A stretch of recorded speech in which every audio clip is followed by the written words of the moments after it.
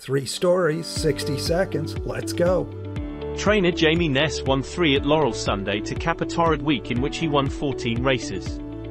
The first of those Sunday scores, by Sing Scat, gave Ness 4,000 wins in his career, the 16th most all-time. 9 of Ness's wins last week, including that of Sing Scat, came with jockey Jamie Rodriguez in the irons.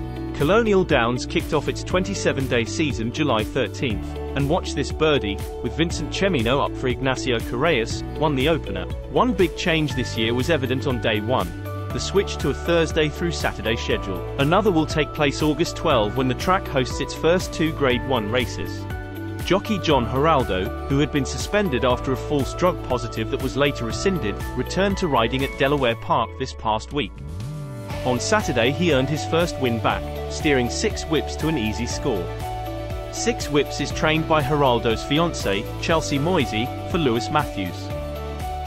Last fall the Jeff Runco-trained Penguin Power became just the second horse to win 4 West Virginia Breeders' Classics races. Saturday in a wide-open Charlestown allowance, he narrowly earned his first win since then, with jockey Axel Concepcion up. It was his 18th career victory.